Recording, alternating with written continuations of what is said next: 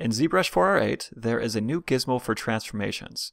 And you can either just click either rotate or move and it'll just pull up the same gizmo.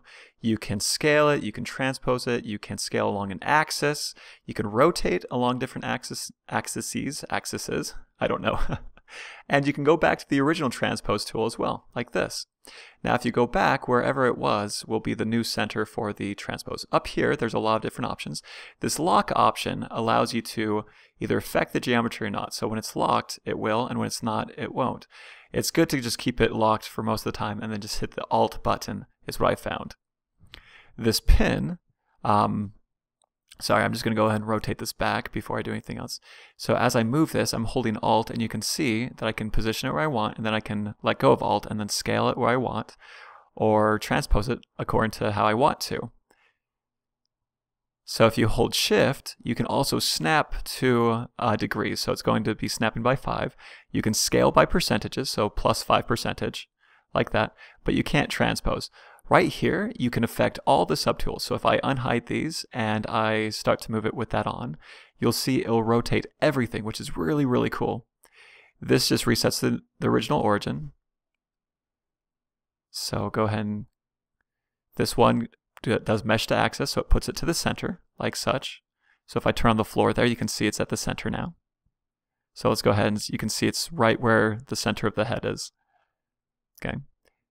Then this right here is go to unmask center. So if you mask a center, it'll actually make that the pivot point. So I'm going to go ahead and mask this, make a rotation, and then it goes to the center of the unmasked section. It's really cool. This one is sticky. I don't use this as much because it just always puts the cursor back to where it was, no matter what. So if I transform it, it snaps it back there. So I need to turn sticky off, and then I can go ahead and put the back to median, and it goes there, like that. So you can go ahead and play around with those and see how those work. There are also options like bend arc and deform and twist, and they do pretty much what you think they do. So we're just going to look at 2 of these really fast. I'm going to go to this and go to deform. You'll see it makes a cage with different little points. And so as I go back to it, sorry, you can see these different points are able to be selected and moved. Up here, you have these little gizmos that allow you to add more lines to the cage. So I can just go like this and add a few more. You can kind of move the pivot points here as well if you want to with the different ones. So you can play around with the different transforms. But as I go back to it, you can also increase the smoothness or decrease it. So I'm just going to move it like this and show you what that looks like. So let's just try and go to the smoothness. That's not smoothness. I got the wrong one, so let me move that back. Right about here, I'm going to change the smoothness. And you're going to see how it starts to get really not smooth if you move it down like that. So the options for this are really good. Now let's go ahead and go to this. You can see it's just 3 cylinders like this. I'm going to go to the twist, and now I can twist on axes. So I could twist on this axis, but I really don't want to because that's not the axis I want to twist on. I want to twist on this one, and then I can twist above or below like that, and go ahead and twist the object. So I can go ahead and accept that, and now I have a new twisted mesh. There's text 3D as well that I want to talk about, where you can go new text and to just type in whatever you would like to. So I'm just going to write random art attack, and it creates a 3D mesh of the text.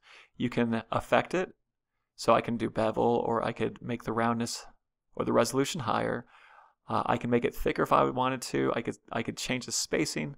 I can even go back and rechange the text. So let me add a bevel there, and let's go ahead and get this the way we want. There we go. And let's go ahead and change the font here if you want to, but I'm just going to change the text. So I'm just going to put an exclamation mark. So now, as you zoom out, you can see that there's an exclamation mark. So you can change it on the fly, which is very cool. You can also import SVGs by going New SVG, and I'm just going to click one that I already have prepared.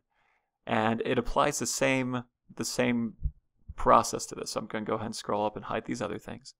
And I'm going to change this bevel down a bit so that you can see these puzzle pieces. So just change that down. And you can see that it's also able to be affected on the fly. And there you go. Thank you for watching this tutorial. I hope it was helpful. Like us if it was, and follow us on social media.